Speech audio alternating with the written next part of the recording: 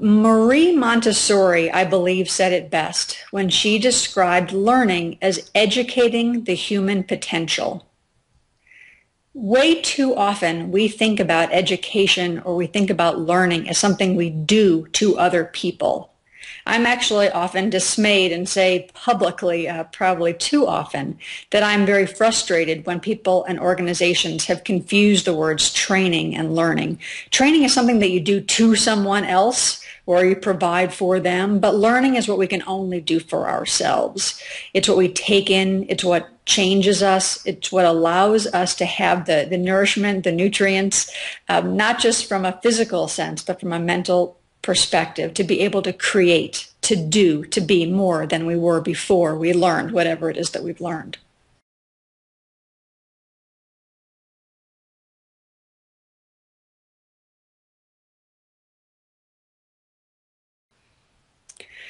The conferences that I attend do very much the educating and the training part of this equation very well. They deliver innovative, unusual, interesting examples for people to, in theory, latch onto, to listen to think about how they can apply to them. But they don't take that next step, which is ask them to actively engage in that learning process while they're at the events, while the ideas are fresh in their minds.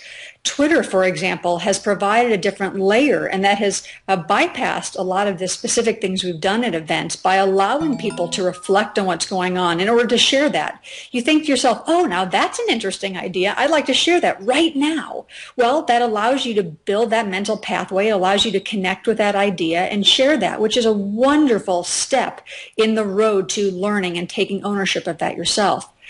But so many of us find the best conversations are the ones in the hallway. They're the ones where we get to just have conversations with people.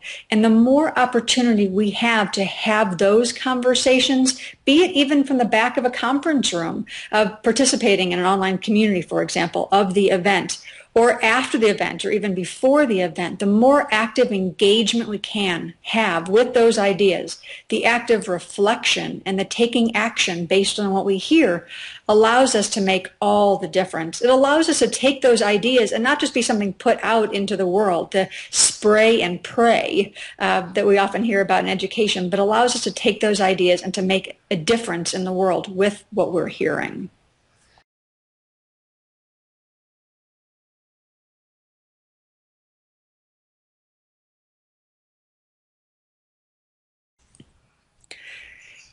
Just this morning, I had the opportunity to talk with a large client of mine, and they're an international organization in over 260 countries. And the head of HR who I was speaking with was sharing that he aims for having learning agility throughout his organization. And what he means by that and how it affects them and their brand is that he wants people to hear new ideas and be able to put those into practice quickly and easily. Learning isn't just the taking in, but it's the application. It's the thinking about how we're going to use what we're taking in and apply that at the moment of need to what the business needs done. I found that to be a wonderful example, specifically in an organization that we all know of, as a focus that I was actually a little surprised that they had, but the idea of taking information in and being able to apply it at that moment of need. That to me is a learning culture. That's one where people aren't fearful that they're going to say the wrong thing, or that if they share something that people will lash out, or that they will make fun of them, or they will be penalized in some sort of way because of it. But instead they are nurturing and they're comforting and they're thrilled that people are learning and doing things all the time.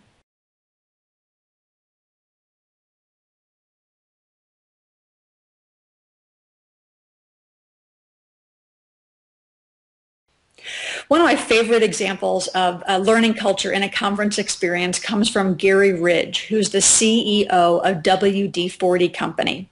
And what he has done in the events that he has created for his organization and when he speaks at a conference himself is that he begins each event, each talk with the simple question, "This is what I have learned since I saw you last."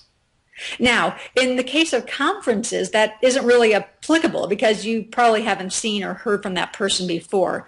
But by opening the door to hearing the answer to that question, it allows speakers to reflect on what that they're experiencing. And especially when it is someone that you've heard from before, even the person who's doing the moderating, the announcing, they can talk about what they've learned since they were up on the stage the last time. But to take an active role of reflecting on what we are learning does a couple of different things. One, it shares what you've just learned. Maybe you didn't hear that little piece of the story, or maybe you hadn't thought about it in that way, and now you can share it, so you're giving people a chance to hear it again. So just the sharing of the knowledge all over again, very helpful. But it also helps people be able to prevent from stepping in those holes. So you may say, you know, last time I talked to you, or what I was doing recently was thinking I was going to take action in this particular way. But now that I'm a little wiser and a little older, and it's been a couple of weeks or a couple of months or a couple of years since we've spoken, I've learned that was a really bad idea. You don't want to do that. Don't follow in my footsteps. Remember I told you that was a good idea? Bad plan.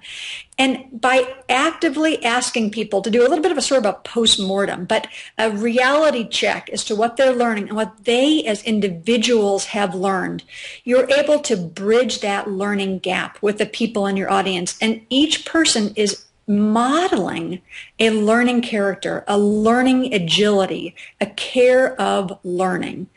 Gary has taken the same practice inside of his organization. Every meeting the company has, they begin the meeting that way. It's not, let me tell you all that I've done, but what have I learned since I saw you last? I shared this story with a dean of a business school that I work with, and he sort of rolled his eyes, and he said, well, I don't really want to do that at work, but I would love to do that in my family. I would love to do that around the dinner table. I'd love to have my family be sharing what it is that they've learned since we had dinner even just the night before, to allow people to be reflective in that sort of way. And that's what I encourage you to do at your event. Even when you're organizing the events, each of you should be asking that question, making that part of the culture, making that part of the actions that you take in your company.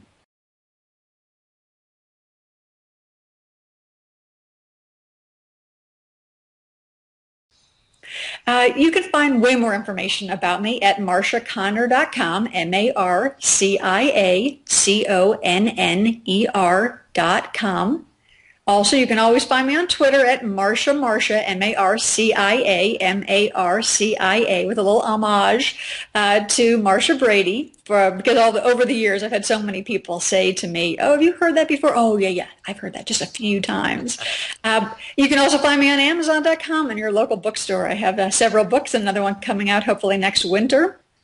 And I'd love to speak at your events and at conferences in a city near you.